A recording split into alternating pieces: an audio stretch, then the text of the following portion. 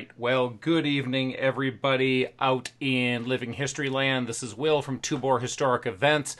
I've got Andrew Hufftailing and Stephen Pavey from the events also with me. And tonight we're going to talk about the upcoming event in August of 2021, Neuner, representing three companies of the 9th Ohio in a immersive living history at the Carnifax Ferry battlefield, working on actual ground. And tonight we're going to talk about the uniforms. We've been working back and forth. Andrew, who you see in the check shirt, is a member of Neuner unit out of Ohio who does represent these men. We've been working with him and numbers of other people as THE to make sure we do the uniforms just as best as we can without saying, hey, go buy a whole new uniform. So trying to work it. Good evening, Andrew.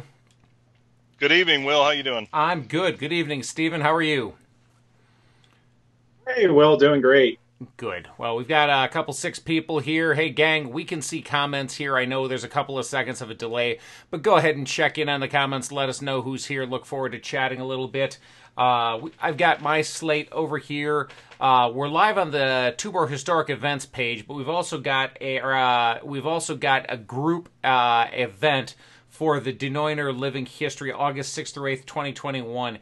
In there, Stephen posted the uniform guidelines. They've also been shared out by both Stephen and Eric Tipton of the Authentic Campaigner for to share them out around the historic community. I see Eric Smallwood jumping in. Good evening, Eric. Glad to have you here as a both Ohio and West Virginia fella. Stephen, let me start with you and let you just step in where you'd like to start talking about the uniform. Obviously, everybody can read what we've written, but hit the highlights and let us know what's going on. All right, well, thanks. So early Ohio is pretty interesting, and I do want to thank Eric Smallwood for spending quite a bit of time with me talking about some of the early contracts, kind of some of the changes that were made to the early regulations between 1857 and finally in 1861. He's been instrumental in a lot of this research, so thank you. And so kind of to give an idea, in 1857 regulations, the state of Ohio asked for frock coats with sky blue trousers. And we should we should be clear, these are state regulations, not federal regulations, right? That's the Ohio state regulations. That's correct. So the state initially requires sky blue trousers. This changes in 1861 whenever the call for volunteers takes place in April of 61. And some of the changes that take place are they create both a parade uniform as well as a fatigue uniform. And some of the differences that they had were that the parade uniform would consist of a kepi with a frock coat and then dark blue trousers. And then the fatigue uniform would consist of the Ohio black hat, essentially, with a blouse and then gray trousers with a black stripe. The 9th Ohio was actually issued both of these uniforms between May 27th, 1861, and then I think it was June 4th of 1861. So there's been a lot of, questions about, what parts from both uniforms, if guys kind of made their own choices about what they take.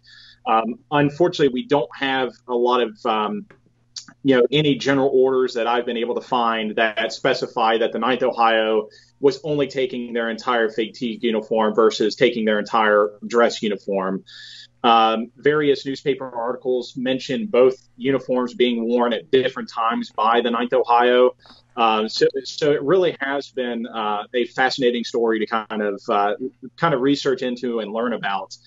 And I'm excited to see this in the field at Carnifax next August. Cool. Well, as far as excitement, I can't think anybody more excited than somebody who represents this unit get to see his home unit represented at a campaigner level living history. Andrew, why don't you jump in with anything you've got as far as there you want to share here? Sure. Well, there is an article in the Cincinnati Volksfront, which was a German language newspaper, one of several in Cincinnati, from May 29th, 1861. And what they say is the day before yesterday, so that's May 27th, in camp they began to distribute uniforms for the German regiment, and yesterday the distribution was completed. The uniform consists of a fatigue and a parade dress. The former is a long blue jacket that hangs loose on the body, but by no means hinders the use of arms. The trousers are of a gray cloth with black stripes. The parade dress is a blue tunic. They use the word Waffenrock, with polished buttons cut from light cloth and made very handsomely. Mounted on the shoulder are brass epaulets, which are in fact not very pretty, but are supposed to be useful, as old soldiers assure us. And that's from May 29th. Well, let me ask you something. You said a German word there, Waffenrock, I believe, is pretty close, isn't it? Yeah, Waffenrock, and it describes a sort of a longer, what we would call a frock coat.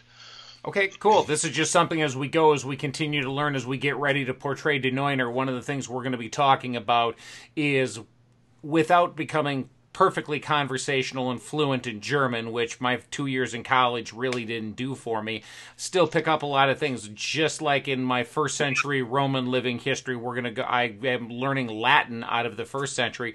We're going to get a chance to learn a lot of these terms, and so wanted to have you say that one more time for us, please. Waffenrock. It's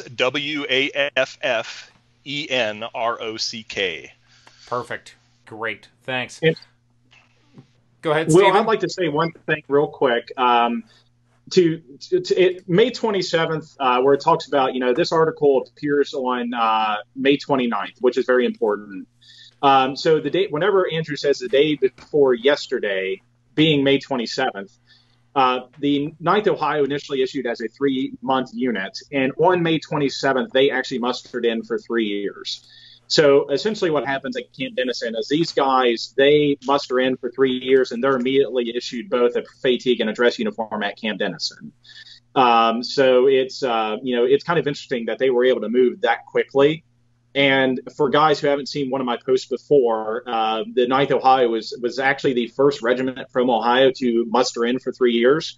So it's really just a great story that I think guys over the next 12 months, 14 months, while we're kind of preparing for this event, that guys are really going to – there's just so much micro history that we can get into for these guys, and they're going to have a great time. So – Fantastic. Well, let's say good evening to some of those guys. Bradley Finfrock, Andrew Pleva, Justin Mays, good Ohio man there. Shane Pinson, how are you? LC Gam, guten Abend. He says guten Abend, Kameraden. So glad to have you with us. And for those of you who don't speak any German at all, guten Abend, rough translation is good evening. So glad to have you guys with us. We're going to hear a name of another organization that doesn't have anything right now to do with living history that we're going to interact with and collide with over the next couple of months, and that's the GACL. Andrew, would you, since we've got a chance this evening, would you kindly make the introduction for us, please? Absolutely. The GACL is the German American Citizens League of Cincinnati.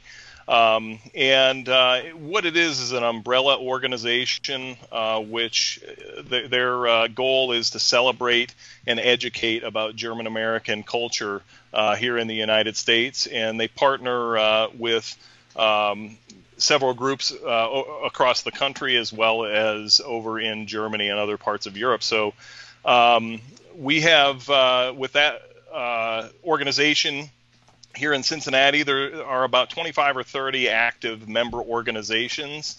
And the 9th Ohio, A Living History, is a member of that organization. And so through living histories, educational demos, parades, and that sort of thing, we try to raise awareness of specifically the role of the German American soldier during the Civil War, and we do that through living history. And so, working with the GACL, it's sort of a partnership that hasn't been done yet, and both sides are really enthusiastic and we're excited to be a part of this event. Well, why don't you spring the surprise for the evening when fellas show up at the event? How's the GACL gonna say hello to us?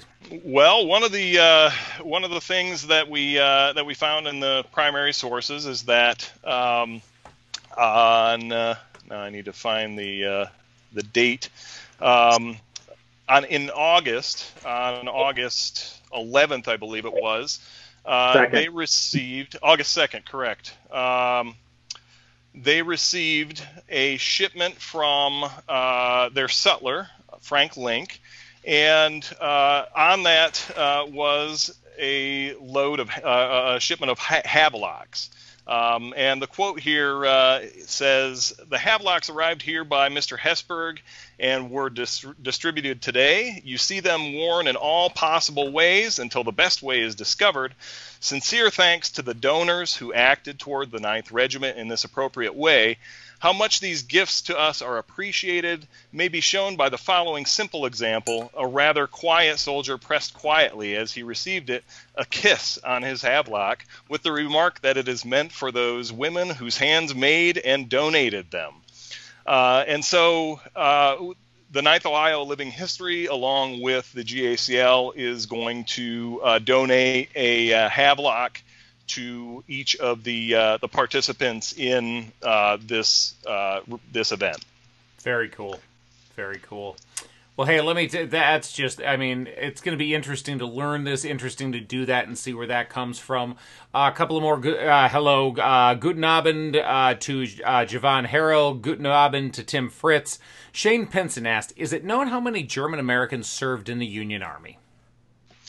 There are estimates. It goes anywhere from, we know at least 160,000. Some estimates are much higher than that, even up to close to 250,000.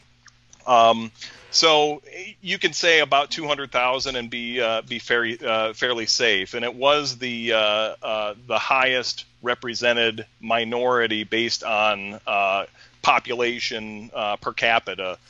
Representation in the Union armies. Cool. Well, that's great. Gang, we're not going to go ahead and read these articles verbatim or read these things. Go ahead and read the uniform. Had somebody hit a angry post just a second ago. I hope that's nothing anybody can know about, so we'll check into that later on. But the one thing we'd like to do here, Stephen, if you want to just quickly talk about the weaponry of the three companies, because we'll announce who company commanders are very shortly. We've got them picked out. That'll come up soon, and then that'll start to inform what's up. But for now, would you talk quickly about those weapons, because those are a little bit different on a per-company basis? Yeah, well, so the 9th Ohio received kind of just a mixture of arms. We know that 1st and 3rd Company were actually issued 1855 Harper's Ferries, and of course with the Maynard system. And obviously there are a limited number of 1855s in the hobby, so that's why we are allowing 1861 Springfields as a backup if you don't have the 55.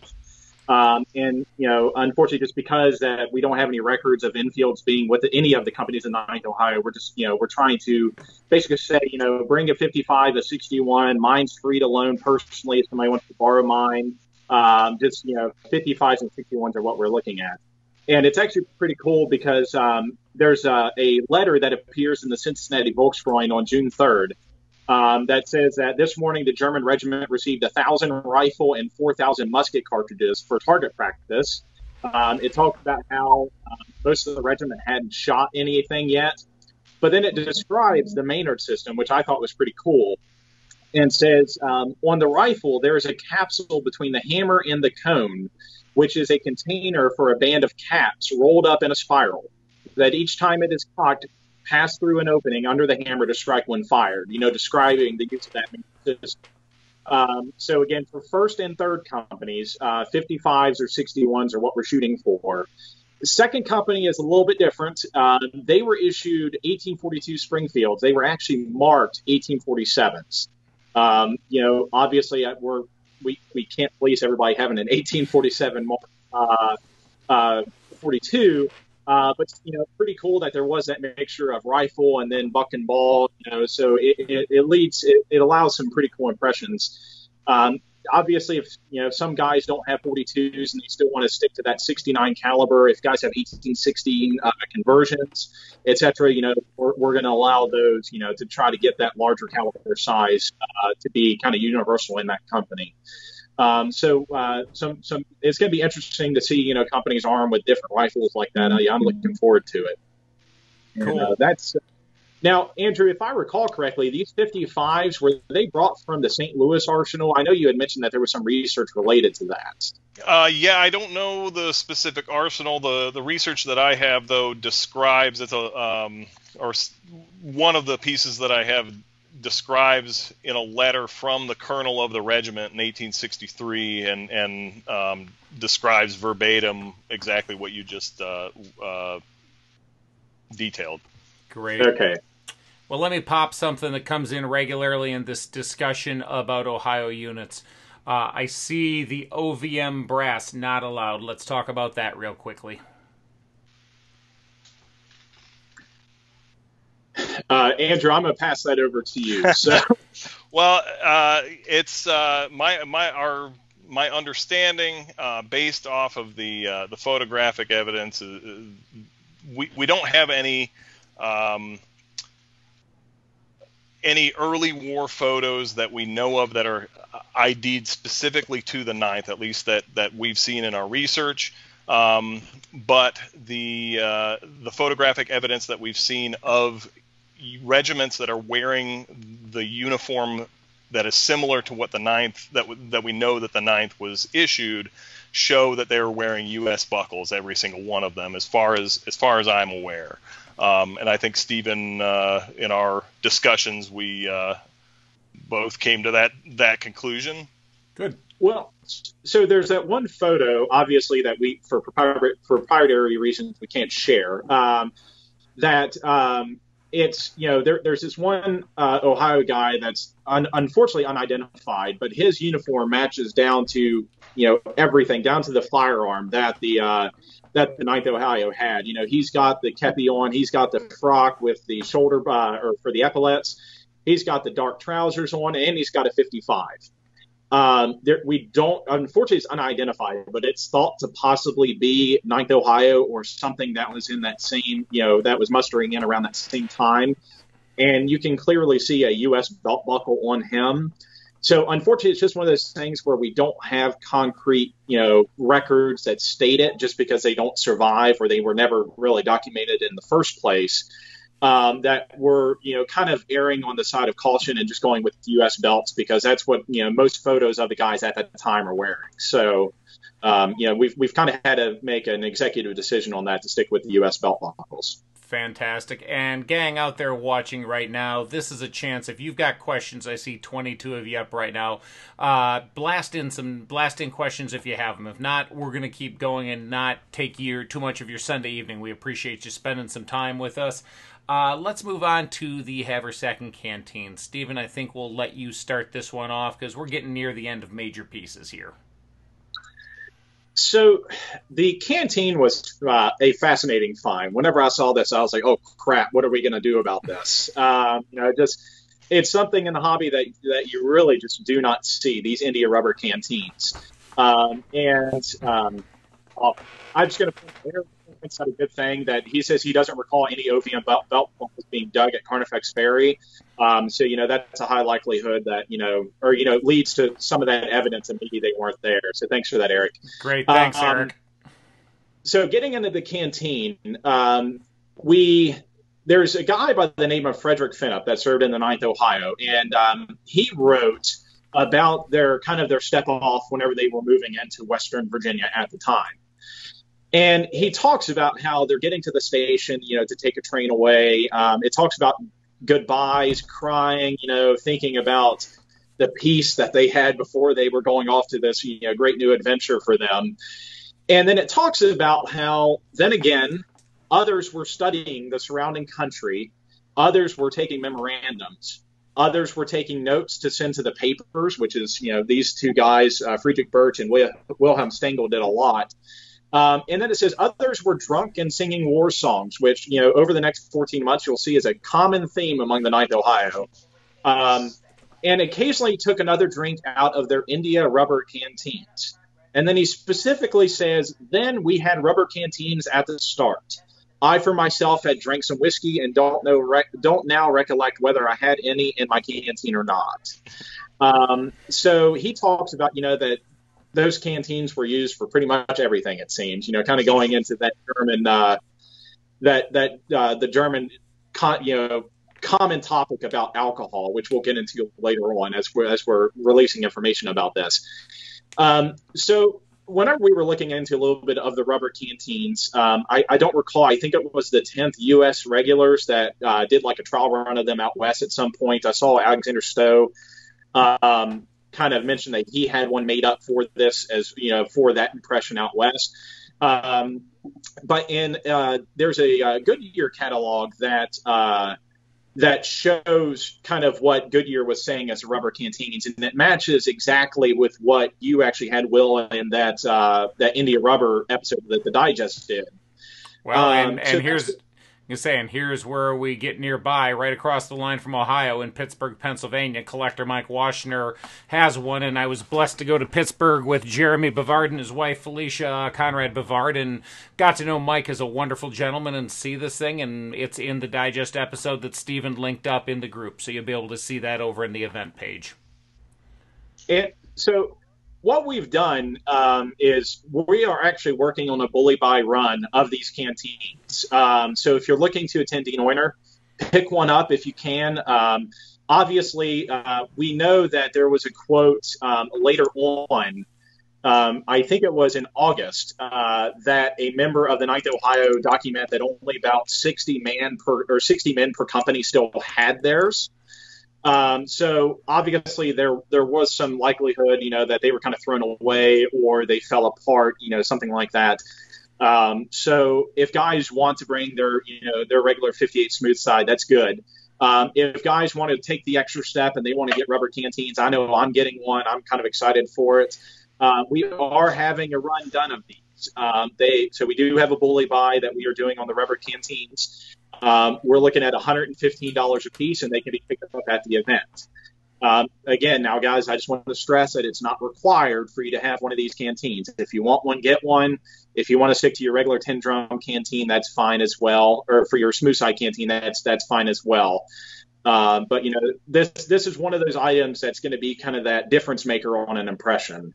That I would recommend getting one, but obviously not requiring, because we did receive those reports that they had fallen apart. And if guys have any other questions about those canteens, please let me know. But like I said, about 60 men per company in late August were reported still having. Yep.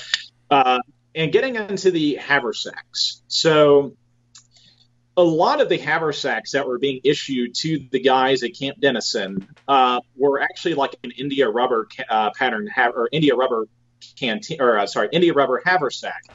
And they appear in just numerous photos of early 1861 Ohio guys being formed. Actually, at the very beginning of this episode, there's a picture of two soldiers sitting together. They're in heavy marching order with their knapsacks, big overall blankets up on top. And if you look at their haversacks, they've got those rubber haversacks on. And so one of the interesting things that they actually have, if you take a look at their haversack stripe, and this is seen in a multitude of photos of early Ohio units, is they actually have like a white or natural strap with a couple colored stripes running through them. We are still working out the particulars of this, but we will also be offering a bully buy for these early Ohio rubber haversacks. Yep. And Stephen, I'm going to break in for just a second. Guys, I've gone to the cover slate for just a second here. Sorry I don't have a graphic ready with just those two fellas, but it's the two fellas on the right of your frame as you're seeing. And if you look through the text that I put up there, especially the guy who's to our left, you can see the shiny haversack, and you can see the very light, non-rubberized sling strap that's holding it. There's a really good look at it right there. So that's a look at that, and we'll have it up elsewhere as well. And we're back. Sorry, Stephen, go ahead. Oh, I was just going to say, well, that guy on the left that you also see, I believe that gentleman is documented to be with the 7th Ohio under Erastus B. Tyler. Which, very important to the Carnifax Ferry story. The 7th Ohio was actually attacked on August 26, 1861 at Kessler's Cross Lanes, about 2 miles from Carnifax Ferry. And these guys were mustering in at Camp Dennison right around the same time as the 9th Ohio, and they were receiving virtually the exact same uniform, as you can see from that picture. Great. And that guy, it's not as clear as the one that was on the right with the two gentlemen, but he's also got that rubber haversack with the white strap. Great. like I said, we're still working on the particulars of the bully buy, but once we get those, we'll be posting those out as well. Good. Well, let me turn to 3 questions in the chat here for you fellas. Eric Urbanis, good evening, said, this might have been mentioned earlier. It hasn't. What is exactly the Ohio pattern knapsack, and how is it different from the federal double bag knapsack? Can either of you handle that, or do we just know it's Ohio knapsack based out of research we've done? So, I'm about to say, hey, Eric Smallwood, post some pictures of yours since you have one. But so they're similar in a way, but I mean, it's kind of the construction is a little bit different. Unfortunately, I'm definitely not a knapsack expert. So getting into the particulars, I really can't, I can't say too much. I will say that we are working on a run of the Ohio pattern knapsacks, and I will be sure that once we are completed to post some photos of those Ohio pattern knapsacks, so you can see those differences. I just don't know the terminology or whatever I would say to try to describe them accurately. But Eric, I will get back to you about that. So, okay, and let's not say things inaccurately, other than to say we will get better information for you. Yep. Justin May says Ohio militia blankets that were given to early troops had OVM stitched in the gray blankets. Do we know that that's the case here, or is that just generally the case across Ohio troops? Generally, the case across Ohio troops is, among the early Ohio troops. But something to keep in mind about the 9th Ohio is the blankets that they received were pretty terrible. All the mentions of them talk about how thin they were, that they were basically ratty and torn into July of '61. So we don't have any records of them getting reissued new stuff by Carnifax Ferry. But the blankets that they received were, just in pretty poor condition. But I mean, that is the case about the OVM, but, again, related to exactly what they had, in rough shape is what they were. Okay.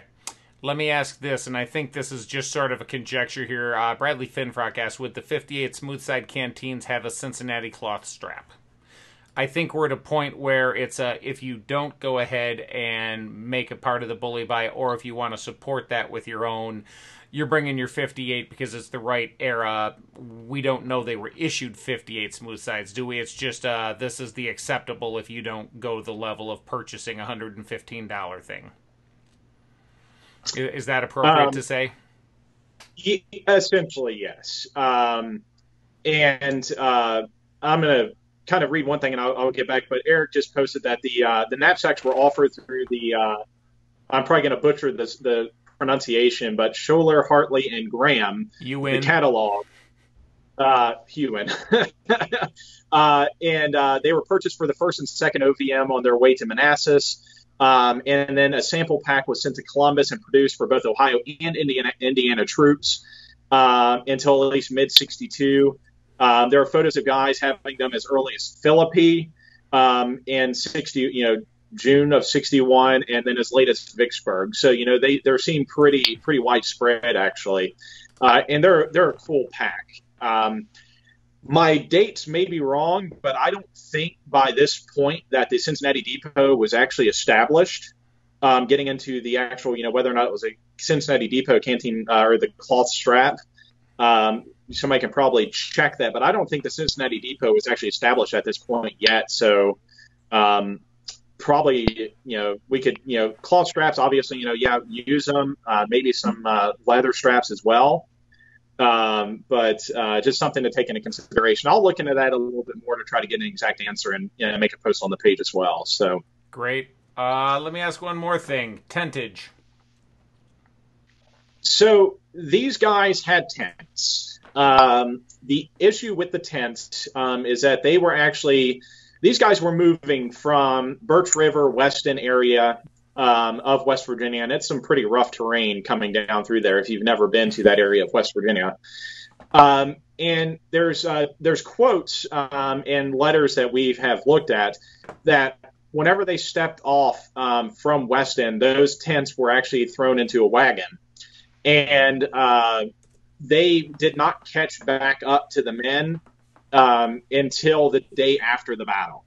And all the letters we've received report these guys were sleeping on arms. They would have had their accoutrements still on them, sleeping on the rifle, similar to what we did at Picket Post out Land Between the Lakes a few years ago. That's what these guys were doing because the Confederate Army was 300-400 yards away. Obviously, you're not dressing down. You're not kind of relaxing at that point because the enemy is so close. Just because they were in the wagon, we're going without tents. They didn't have the shelter house at this point. Guys, no tents for this one. Okay, or if you bring a common tent, we'll collect it and give it back to you the day after the battle, which means right when you're ready to leave and go home, we'll hand it to you. We can take care of it for you. So, fellas, is there anything else on the highlights? We're close to a half an hour, and I don't want to take people out. I know some folks have stayed with us the whole time and really appreciate the interactions, guys. From my history fellas here, anything we want to throw out yet? I'm going to bring up one thing, which is kind of close to some people's hearts whenever it comes to going out in the field, and that's going to be ground cloths. If you look at our guidelines, the preferred ground cloth is none, which is kind of surprising. But it talks about that, on May 4th, so this is pre 3 year. This is whenever the regiment is a 3-month regiment, just mustering in. We have documentation that they received 5 India rubber blankets for the entire regiment. And Frederick Finnip, who we had discussed earlier, writes later on that he's got a pretty good quote about picket duty, which, if you went to picket post at Land Between the Lakes, you kind of understand some of his distress on this, or uncomfortable, and says, I got on picket. It commenced raining in the afternoon, and now to go on picket with my wet clothing was a sour pill. We had no rubber blankets then yet. We only had one woolen blanket apiece. And these would keep a man dry for some time, but at last would leave water through. So, again, these guys did not have rubber blankets. They were issued one wool blanket, and that's it. So we're, kind of the preferred is none. Guys, leave them at home.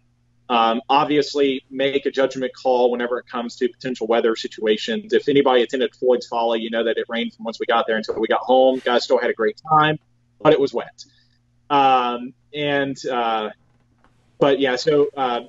Civilian rubber blankets. I'm actually working on a potential run of civilian rubber blankets for this event in limited numbers.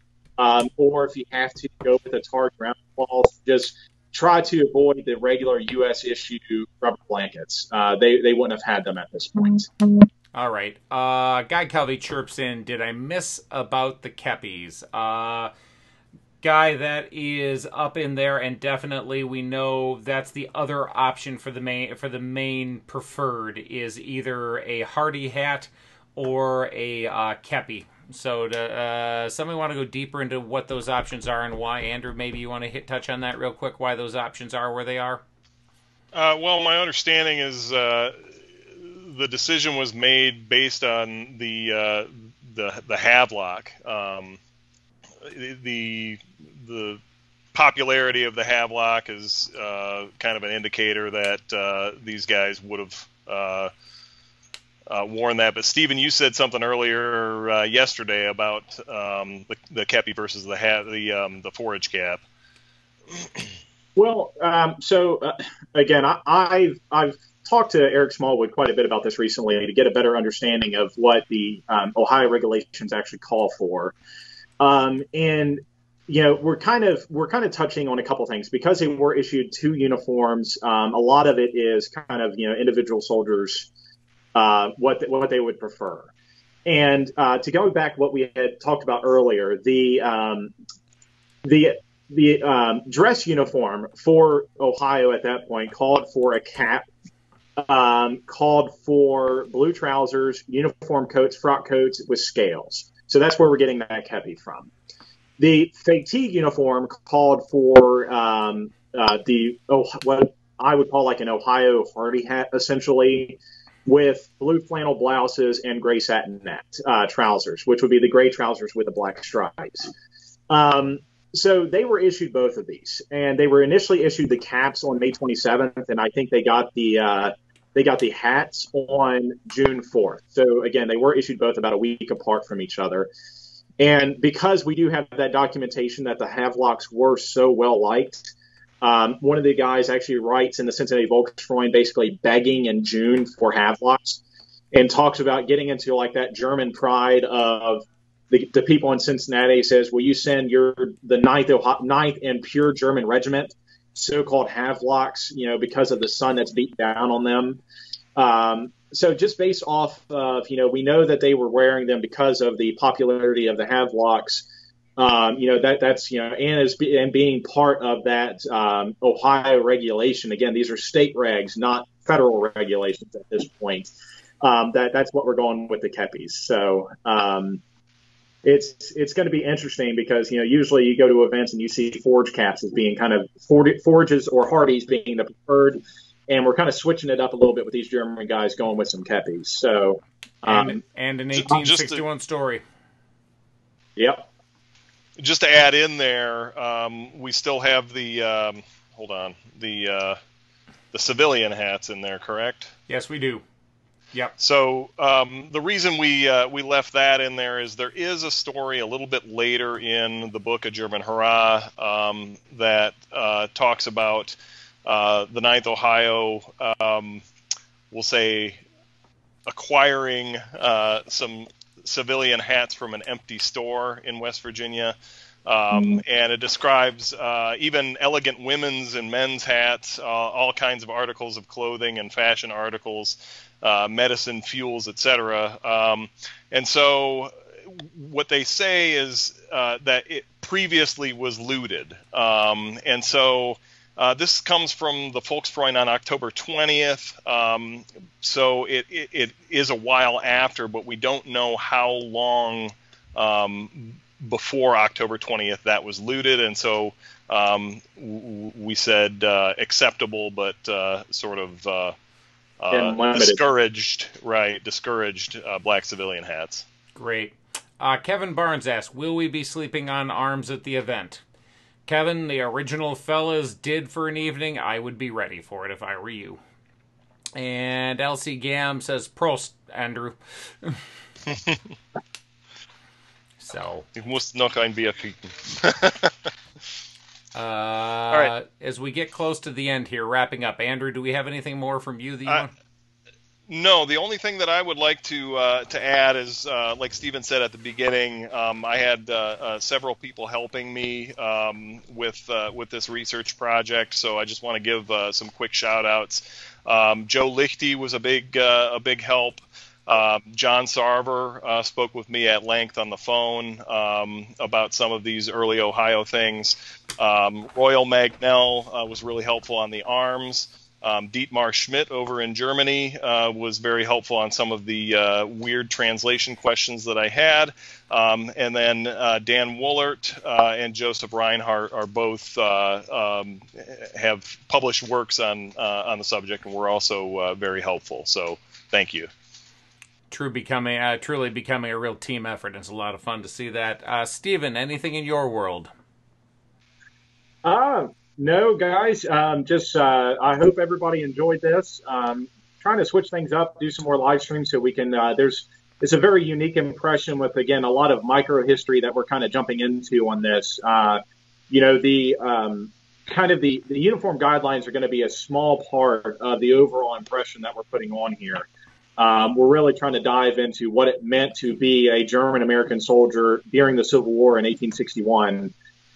So we got a lot of cool stuff in the works coming down the pipe for this. And the only thing I would make is just to announce that I think it is next Sunday we will be announcing company commanders for the event. That will just be posted on the Neuner page, so we can so get ready for next Sunday. That will be our next big announcement. Great. One last question. Elsie Gam said, would the Bully by Havelocks be fitted for forage caps or keppies? We will have to get back with you on that one, Elsie. The piece that you shared with me, Stephen, it said it had an adjustable tie to it, so it could fit